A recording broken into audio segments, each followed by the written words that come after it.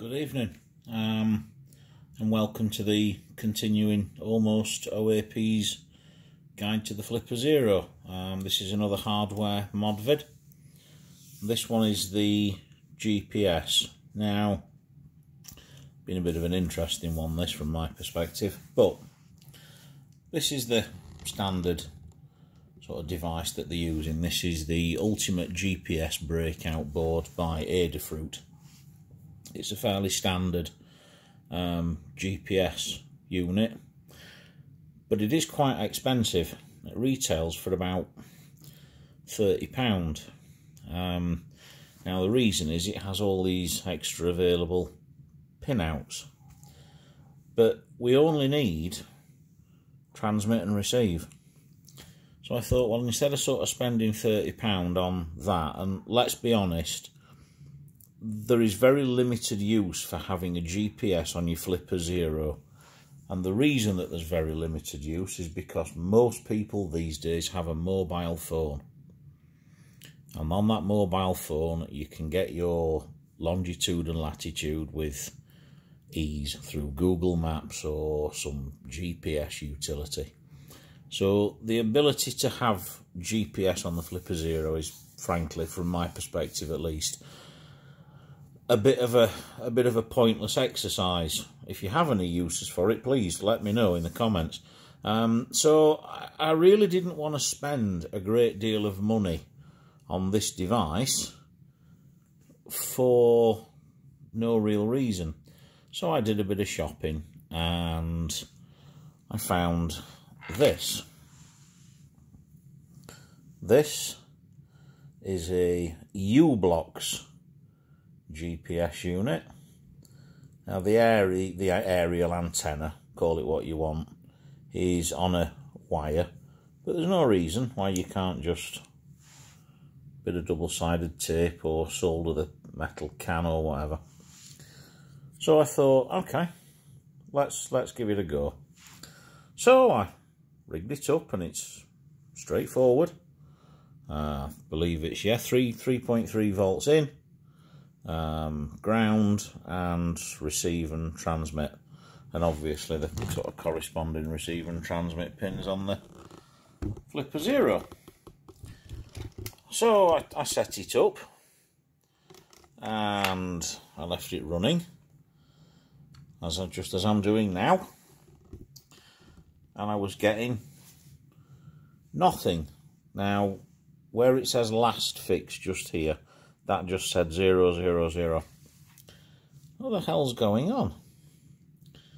So eventually the time popped up and I checked the time and the time was correct, but there were no satellites, no longitude, no latitude, and I began to wonder whether the uBlox 6 was actually compatible with the Flipper Zero. But it outputs the required data, which is NEMA 083, I think it is, and baud rate of 9600, and this does. So I went online and I've spent an afternoon downloading some control software for this uBlox software, and I've connected it up to the laptop, and eventually, after about half an hour, I notice, you'll notice at the moment, that there is no indication of anything. There is no flashing lights. The only way that we know it's working is on the Flipper Zero. Okay, it's telling the time, but you've got, sorry, I know it's out of focus, but you've got the flashing LED to say that there's communication, and that was the only clue that I had that this was actually doing anything. So what I'm going to do now, I'm just going to move the Flipper Zero, I'm just going to move the antenna a little bit further away, and hopefully, actually I might as well disconnect the flipper.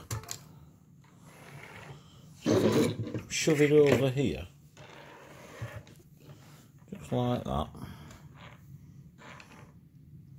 Now, I'm just going to pause the video and I'll come back when it's sort of got a signal. Right, a couple of minutes, but that is, do bear in mind, that is coming back from a warm start, not a cold start. So as I say, it took half an hour before. Now, as you can see, we've got a grand total of 6 satellites, and you'll forgive me if I don't show you my longitude and latitude, but privacy is still a thing to me. But there we go. So if you want to have a play with the GPS function on the Flipper Zero, don't spend 30 quid on the Adafruit breakout board. Spend £3 on a uBlox from eBay, and have a play that way.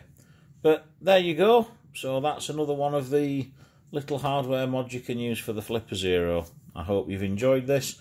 Thanks very much. And again, a big thank you to all my past, present, and hopefully future subscribers. Take care. Have a good Christmas.